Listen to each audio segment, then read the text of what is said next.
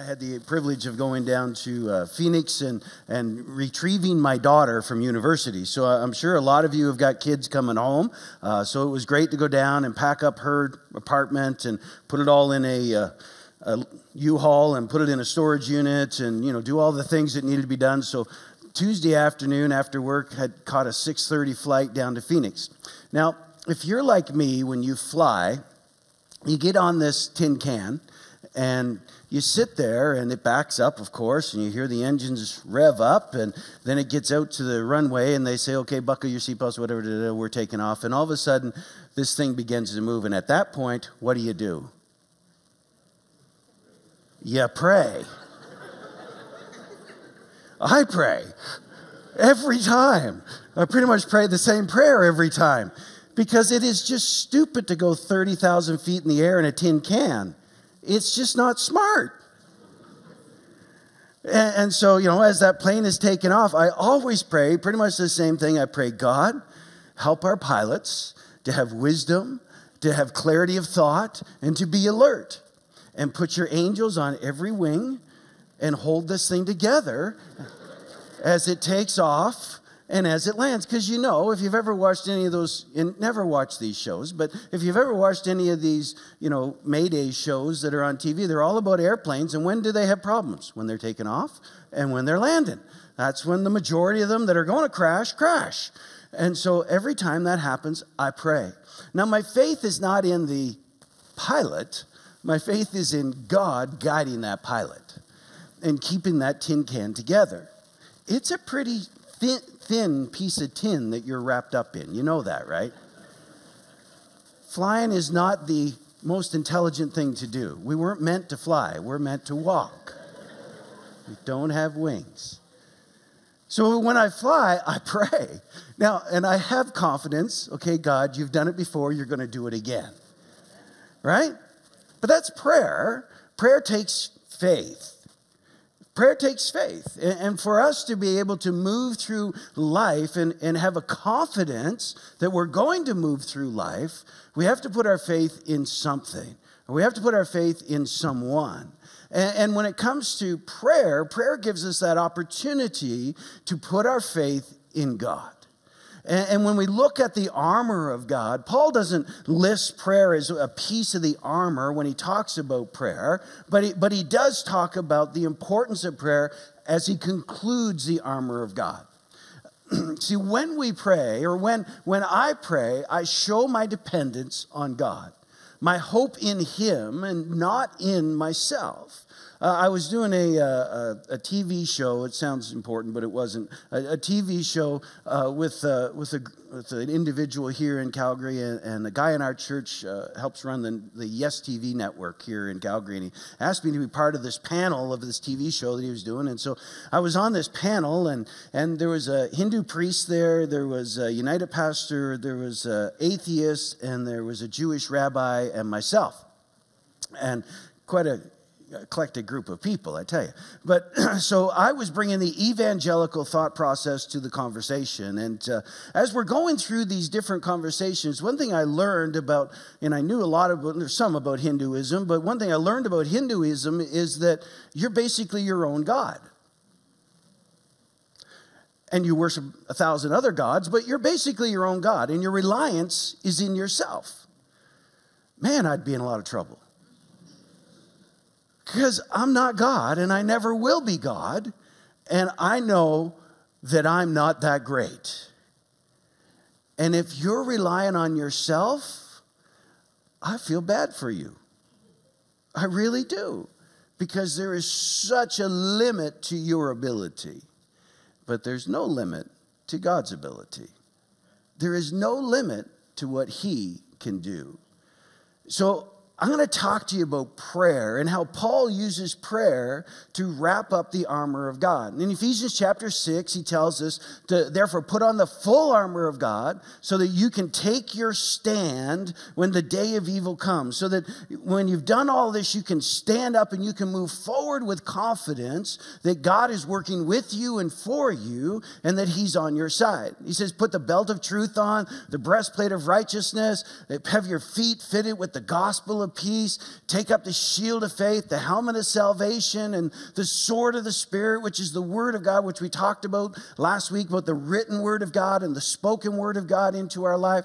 And then he goes on, he concludes it this way, and he says, pray in the Spirit on all occasions with all kinds of prayers and requests. With this in mind, be alert and always keep on praying for the Lord's people. He also says, pray also for me, that whenever I speak, the words may be given to me, so that I will fearlessly make known the mystery of the gospel. Now, Paul also says this last part in Colossians chapter 4, verses 2 through 3, as he talks to the church about the importance of, hey, pray for me, that I can be bold. Pray for me, that I can articulate the word of God carefully and unravel the mystery so that people can understand God's perfect plan for their life. Every day or every weekend when I get up to speak, or every time I get up to speak, just before I get up to speak, I'm always sitting there going, okay, Holy Spirit, help me to articulate this. May it be your words and not my words. Help me to be able to speak and show me things that I haven't even thought of yet, so that I'm relying on Holy Spirit. And Paul says, pray for me. Now, let me encourage you. Paul also introduces in this thought process to have people that are praying for you. No matter what it is that you're going through or doing in life, don't do it alone. Allow people to join with you in prayer so that when you face challenges and difficulties, you have somebody that's lifting you up, so that you're not just facing them on your own. Invite people to be prayer warriors with you. We do that as a congregation. We have the prayer chain where if you're facing something, call the church, let us know, or email us at info.ca or info@bpchurch.ca. That's it. I just tell them. I don't email them. But info@bpchurch.ca. And just let us know so we can stand with you. We have what we call the prayer shield here at the church, that we have intercession that takes place. We have people that are praying for the service in the prayer room during the service. And if you're like, you know what, I have a passion for intercession and to pray for people and pray that God will give freedom in our services. And we'd love for you to sign up and be one of our prayer warriors in the service while I'm preaching or while the worship is on. There's just different ways that we want you to engage in prayer. We have Wednesday night prayer. We have pre-service prayer in the morning for the first service, and Saturday night we have pre-service prayer. And I can always tell what the weekend is going to be like by Wednesday night pre-service prayer. I really can. Wednesday night pre-service prayer, man, if we dive into prayer on Wednesday night and there's people interceding and praying, I can tell, man, Sunday's going to be good. Sunday's going to be good because we don't wrestle against flesh and blood. You might wrestle against your flesh and blood to get out of bed in the morning, but from that point on, it's principalities and powers. Okay? I mean, the first minute is you, the rest is everything else. But when we intentionally say, okay, God, we want to see your spirit move in our city, and we join together and we say, God, we want to see your spirit move in our church this weekend. And it's not just about what I'm going to get out of it, but God, I pray that you will help pastor communicate. I pray that you'll help our worship team lead us into worship. God, I pray that you would increase the anointing on their lives, that they can help us to move closer to you. And I pray, God, that there'll be a freedom in my own spirit, and that the person next to me that's struggling will sense your presence on my life. When we dive into prayer and we invite Holy Spirit to do these things, we see God move in supernatural ways. But when we just go through the religious ritual of showing up, and we get here and we go, okay, God, what do you want to do for me? And then we leave here going, well, that wasn't that great. Then we miss out on what God wants to do because we didn't engage in prayer. We didn't engage with inviting him in. Paul says to pray continuously. I love this thing. Pray in the Spirit on all occasions with all kinds of prayers and requests. So I could talk to you about prayer for weeks and weeks and weeks. So today I'm going to try to condense it into just a couple of things that we should have as baseline in our life when it comes to prayer. Engage in a conversation with God that doesn't end. That's prayer. When Paul says pray continuously, pray in the Spirit, pray on all occasions, just start a conversation with God that does not end. It might, take a little bit of a moment during the day, but when you're going through your day, you get up in the morning, start the conversation.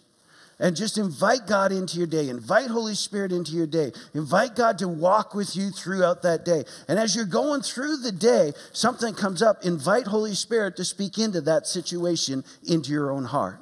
Whether it's a challenge with a coworker, or it's a challenge with a kid getting them to school, or whatever it is, don't just run into it in your own ability. Invite Holy Spirit to be walking with you in every aspect of your life. And when you do, and I know it sounds silly, but when you do get that good parking spot, say, thank you, God. Somebody else is praying for it. You just prayed first. That's all. That's what I'm thinking. But just thank you, Lord. Continuously invite him into your day and continue the conversation as you go along. Paul says to pray in the Spirit, pray continuously, or continuous prayer, all kinds of prayer, and be alert. It's so important for us in our life to be alert to what's going on around us in the Spirit. You're going to face challenges every day. Every day you're going to face challenges. Whether it's just driving in your car and somebody cuts you off and you get upset, or you're going to work and somebody does something and it's a challenge, you don't know what to do.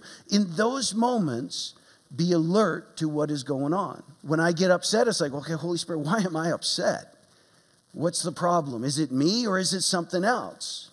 And when there's a challenge at work and you might be like, oh, what do I do? It's just stop and say, Holy Spirit, what is it that I need to do to be able to think through this, or to work through this, or to respond properly in this moment? Be alert. Because there's times in life when it's not just a physical problem in front of us. There's a spiritual thing going on, and God wants us to see it so we can address it. And it might be in your children, it might be in a coworker, it might, whatever it might be. But if we just go, oh, that's too bad, and we move forward, or we get upset and we allow it just to, then we're missing the opportunities to be alert and to listen to what Holy Spirit has to say. Now, Romans chapter 8, Paul writes to the Romans church, and he talks to them about prayer, and he talks about the Holy Spirit being involved in our prayer life. He says, in the same way, the Spirit helps us in our own weakness. When we don't know how to pray or don't know what we ought to pray for, the Spirit himself intercedes for us through wordless groans. Now, this is an interesting passage of Scripture because Paul tells us in Ephesians, he says to pray in the Spirit on all occasions with all kinds of prayers. This is an interesting kind of prayer. I had a friend of mine when I pastored in Leduc back in a long time ago. But when I pastored in Leduc, there was this individual by the name of Lawrence Gillespie. Lawrence was a senior in the church when I got there, and a great man, but man, could he pray. Could he pray? We'd have Wednesday night prayer, and he'd be in the auditorium, and he'd always kneel over here on this side in the second row, and Lawrence would begin to pray. And he'd be praying in the Spirit as far as like his spiritual language, praying in tongues, or he'd be praying in the natural. But there become a time when Lauren was praying that it would seem like it would just shift in his spirit. And I could tell it was when the Holy Spirit had got a hold of something in his spirit that he no longer could communicate in any other way but in a groan from his very innermost being, interceding on behalf of something that was going on in the spirit. Now that doesn't happen to everybody, but when it happened to him, the atmosphere in the room always changed because he tapped into something that could not naturally be seen. And God would begin to pray through him. The Holy Spirit would begin to pray through Lawrence. And I would know, okay, God, what is it? And then sooner or later, it's interesting, people would begin to pray things out around the room.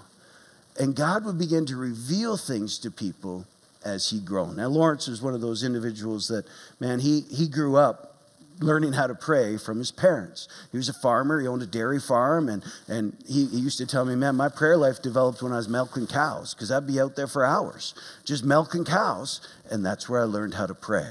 And in those moments of solitude, in those moments of just working and communicating with God, he'd start a conversation in the morning and it never ended until he went to sleep. And in his sleep, I'm sure he heard God's voice.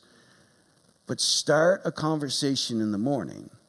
Let it continue, and your prayer life will move to this point of where Holy Spirit will be able to speak things into your heart, and he'll be able to reveal things to your spirit that only your spirit can wrestle with, and your mind will not understand it at all. Paul goes on, he says, and he who searches the hearts and knows the mind of the Spirit, because the Spirit intercedes for God's people in accordance with the will of God. It's our spirit that is connected to Holy Spirit. And as Holy Spirit speaks to our spirit, he reveals the heart of God so that our spirit can respond and intercede on behalf of what God desires to do. This doesn't happen by just saying, good morning, God, and then now as I lay me down to sleep, I pray my soul to keep. It doesn't happen if that's your prayer life. It happens when you engage in a conversation with God and you don't stop. And you keep moving forward, listening to his voice and allowing him to direct your life and direct what Holy Spirit is leading you to do. Ask the Holy Spirit to show you how to pray. Anytime, if you've ever been in a prayer meeting with me or a prayer service with me, you'll hear me start it off by saying, Holy Spirit, show us how to pray. Holy Spirit, show us how to pray. I encourage you to allow Holy Spirit to direct your prayer life.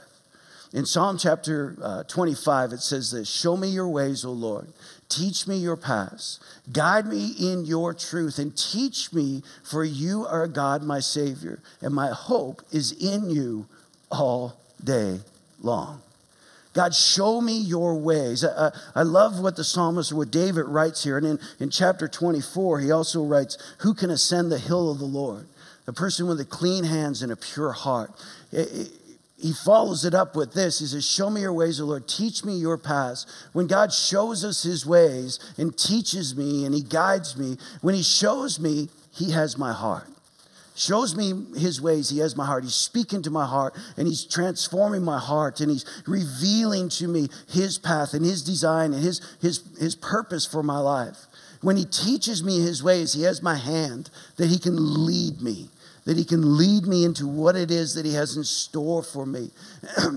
He has my mind. When he teaches me his ways, he has my mind, that he can transform me, to teach me to think like he thinks and to know what he knows and renew my mind. Romans chapter 12 tells us to renew our minds as an act of worship. When he teaches me his ways, he has my mind.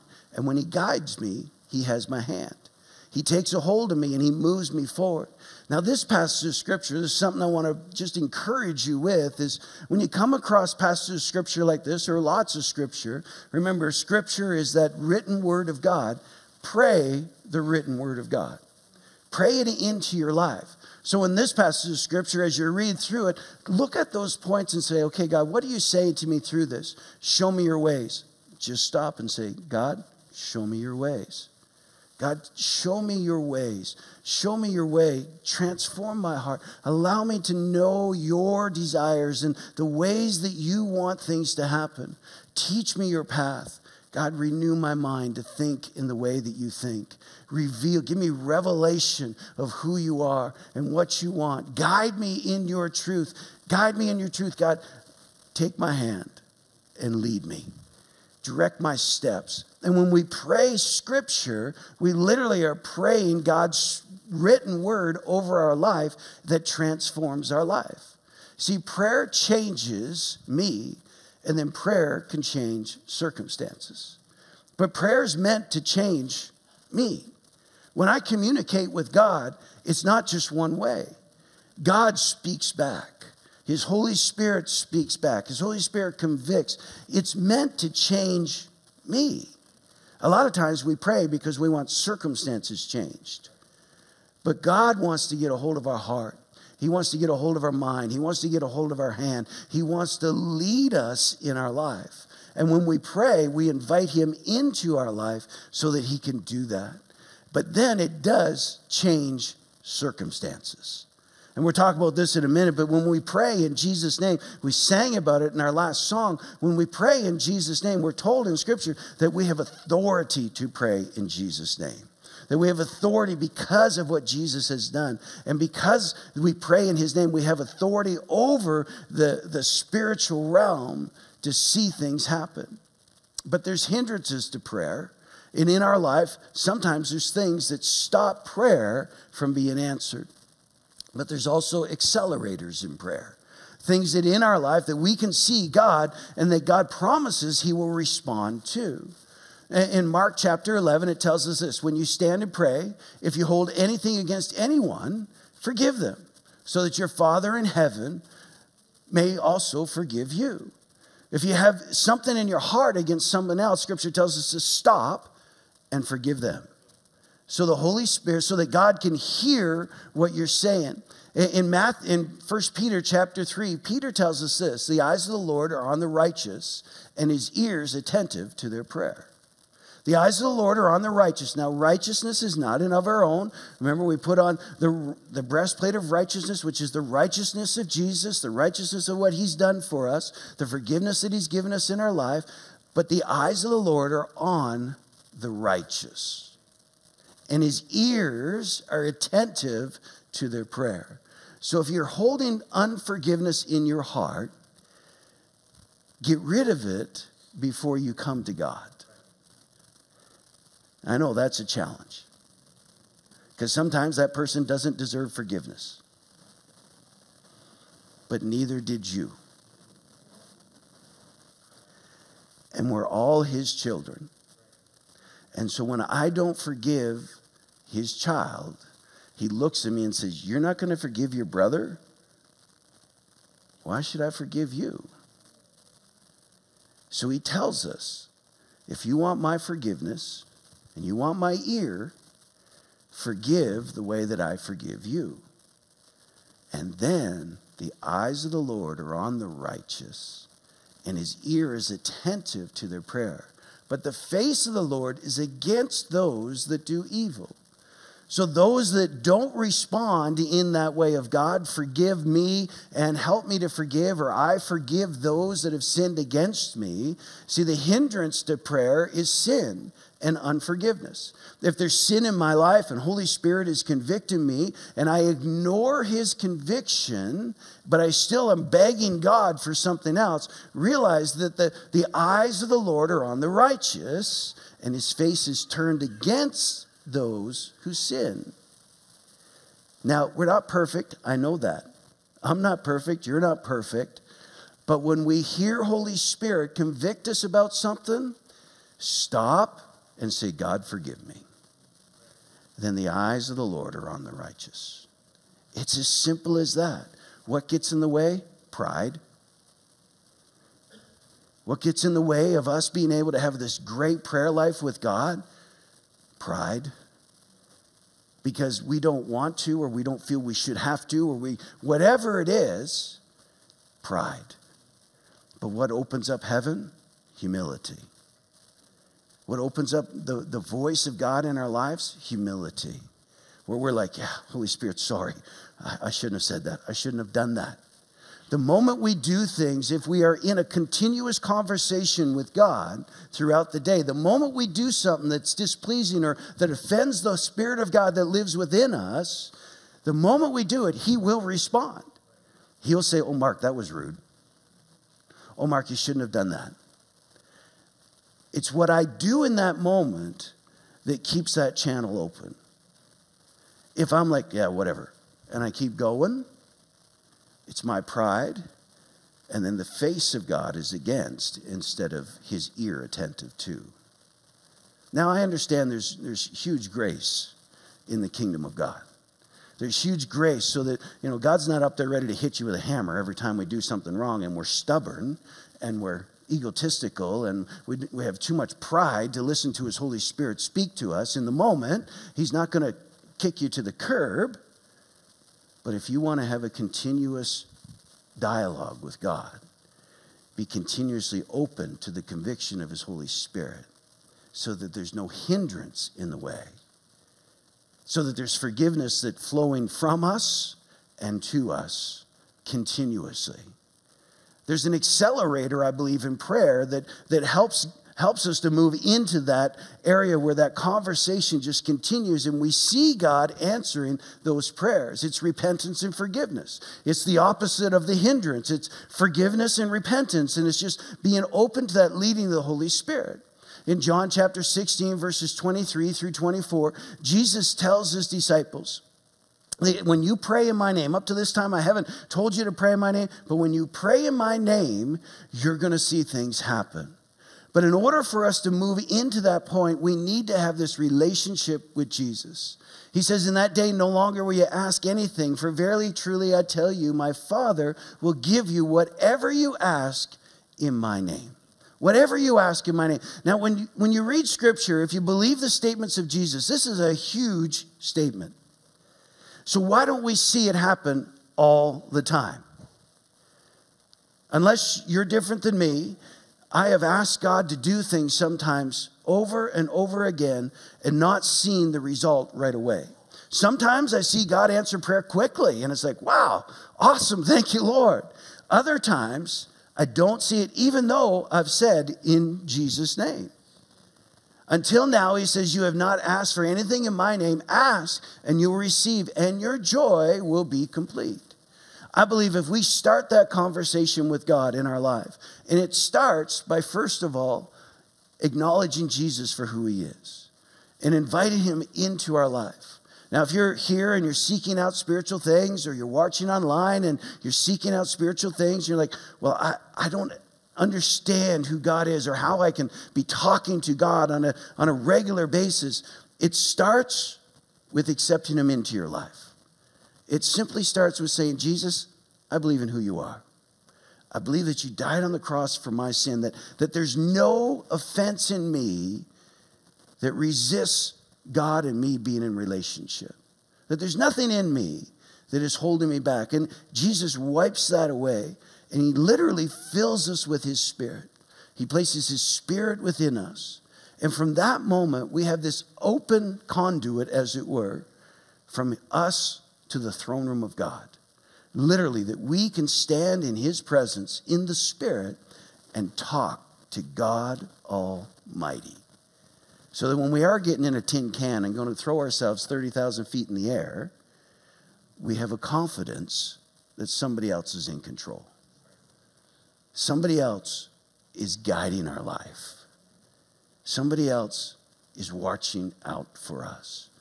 And he's going to be speaking into our life. He's going to be guiding. He's going to be moving. And he's literally going to move mountains when they're in the way.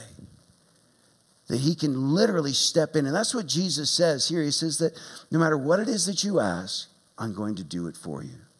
But I believe there's something in all of that. And Jesus making this statement and understanding that his Spirit is in us. And his Spirit is guiding us as we're praying. And if his Spirit searches all things, and his Spirit knows all things, and his Spirit knows the heart of God, then when his Spirit speaks into our heart, and we're praying what the Spirit is leading us to pray, we're praying the heart of God, we're going to see God respond. And whether that's healing, because Jesus died on the cross for us to be healed. So we can, with confidence, pray for healing in Jesus' name. We can pray for God to work in our lives in supernatural ways because that's what Jesus made available to us. That's the heart of God. See, never be afraid to ask in Jesus' name. Never be afraid to ask for Jesus to move in your life, for Jesus to show up in circumstances, for Jesus to heal, for Jesus to restore, for Jesus to make new. Whatever it is, never be afraid to ask because Jesus said, ask. He said, ask. In Matthew chapter 7, Jesus says, ask and it will be given to you. Seek and you'll find. Knock and the door will be open to you. For everyone who asks receives. Anyone who seeks finds. And the one who knocks, the door will be open. I challenge you, if you're facing a difficulty right now, and you've been asking and asking, keep asking. Just keep asking. When I was down in Phoenix this week, I was staying at a friend of mine's place, and he has business in Canada and the U.S., and he has a condo down there. And when I go down, I just stay at his condo, and he's down there once a month or something like that. But typically, there's nobody there. And so I was in the condo, and on Thursday morning, I'm actually working on my sermon. And before I had to run back to the university for something for Brielle because she was writing an exam. And as I'm working and praying and working away, and all of a sudden, somebody knocks at the door. And I'm like, well, this ain't my house. I'm not answering the door. And nobody's ever here normally, so who could be at the door? So I just kept working. And I just kept, and all of a sudden, bang, a little bit louder. And I'm like, is there a fire somewhere that I don't know about? Is there? And so I again, ignored it. And I'm sitting there, and all of a sudden, just boom, boom, boom, boom. And I was like, well, maybe it's his friend that takes care of the condo. So I'll go look and see. So I go and I peek through the peephole, of course, because I'm a little bit scared. And it's the UPS guy. And so, okay, well, I open the door for him. And then he's delivering a parcel that doesn't have my friend's name on it. And I'm like, well, I don't think I should take this. It might be a bomb. I'm in the U.S. Who knows? If I was in Canada, I'd probably take it. But so I text my buddy, hey, who's this person? And he's like, oh, he texts me back, oh, it's a partner of mine for this. He's sending, okay, great. So I take the parcel. But the guy got me off the couch and away from studying, which is not easy to do because I always close my door here and nobody bugs me when I'm studying, because he was persistent in knocking. And sometimes God just wants to know, do you really want me to do that? Or do you really have faith in me? Or are you just going to go on and try to do it on your own? And sometimes God is just saying, there's timing for everything, but keep asking. Keep asking. Keep knocking. And God doesn't mind you knocking more than once or twice. You're not annoying God. You're just saying, God, I'm reliant on you. I can't do this on my own. I know that. I need you to intervene in this circumstance. Never stop knocking until God says the final whatever it is in your life. Never stop asking. So when it comes to prayer, ask Holy Spirit to guide you in your prayer. Ask him how to pray. I encourage you, when you're praying and you're stopping to pray, just say, Holy Spirit, show me how to pray. There might be things already on your heart that you want to pray on, but you haven't heard Holy Spirit speak to you and say, yeah, but I need you to pray about this. So stop and say, Holy Spirit, how do you want me to pray? Remove hindrances. If you begin to pray and Holy Spirit convicts you that there's somebody you need to forgive, either make the phone call or forgive them right there in your heart in that moment, but also follow it up with a true, hey, I need to forgive this thing. And add that as accelerators where we repent when Holy Spirit convicts us of things in our own life that we need to say, oh God, forgive me for that. God, remove that from my life. And then ask in Jesus' name. He's given you the authority in his name. He said all things are under his feet. All things. He's made a public spectacle on the cross. Colossians chapter 3, I think it is, it tells us that, Colossians chapter 1, verse 3, it tells us that he's made a public spectacle of all things that are not of him, all the worldly things, all the things that Satan has done by defeating them on the cross. So because of that, we have authority through Jesus. Ask in his name with a confidence that he can do it, no matter what it is, big or small. So Father, I pray you'll show us how to pray. God, that you will teach us how to pray. Just like your disciples said, Jesus, show us how to pray. Holy Spirit, give us ears to hear what you're saying to us. Give us, Father, eyes to see what you're doing in the natural and in the spirit. Father, give us ears to hear, eyes to see, and faith to respond. Faith to move forward in what it is that you're speaking into our hearts or leading us to do when you take our hand, Lord, that you're teaching us or you're guiding us or you're showing, Father, whatever it is. Lord, we want you to speak into our heart. We want you to speak into our mind. We want you to lead our lives. So give us ears to hear what your Spirit is saying. And God, right now, if there's things in our life, people we need to forgive or things we need to let go of or things that are hindrances in our life to prayer, Holy Spirit, convict us. God, if there's sin in our life that we're holding on to just because we're stubborn, God, forgive us. Lord, help us to start that conversation and never let it end.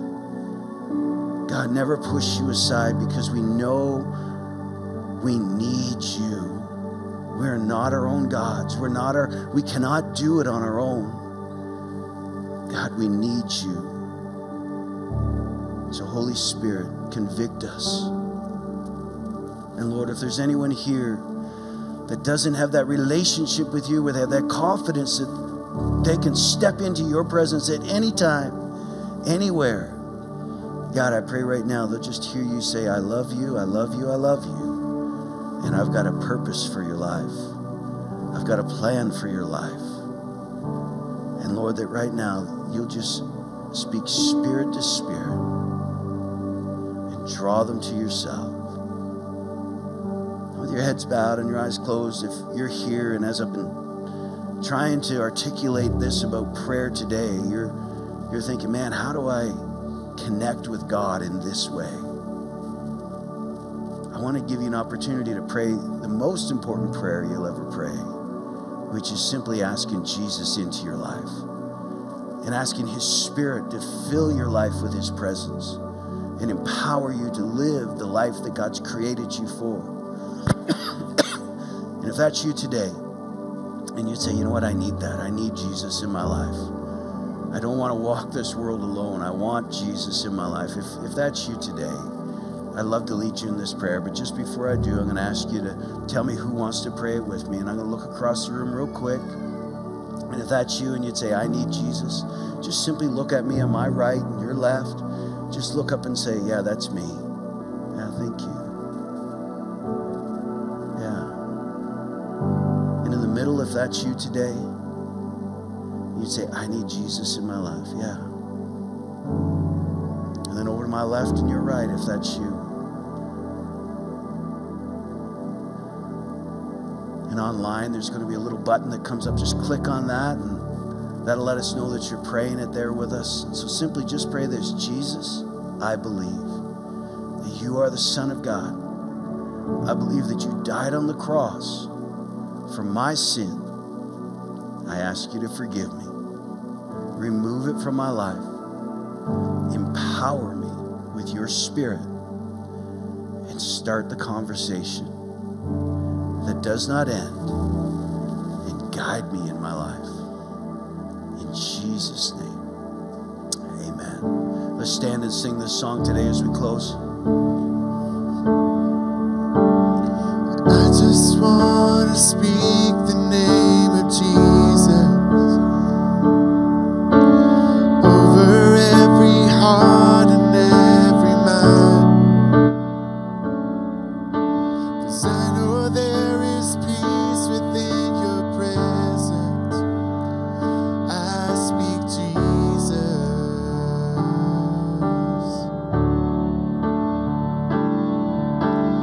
I just want to speak the name of Jesus till every dark addiction starts to break, declaring there is hope and there is freedom. I speak Jesus.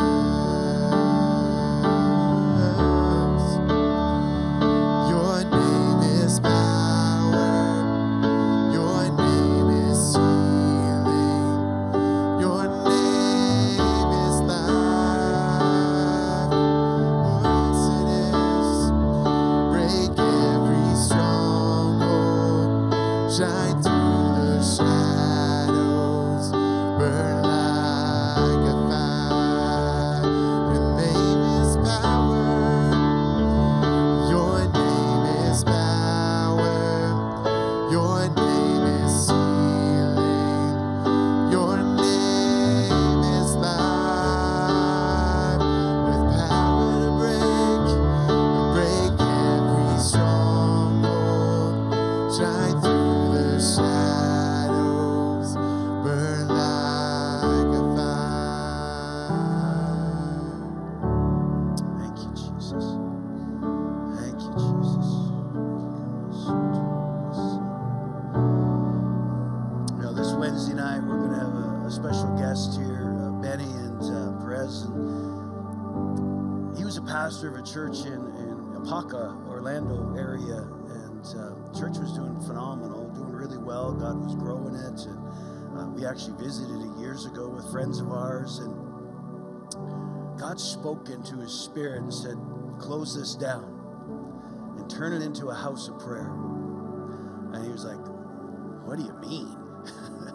Why would I do that? Why would I close this church down as a church and just make it a place of prayer?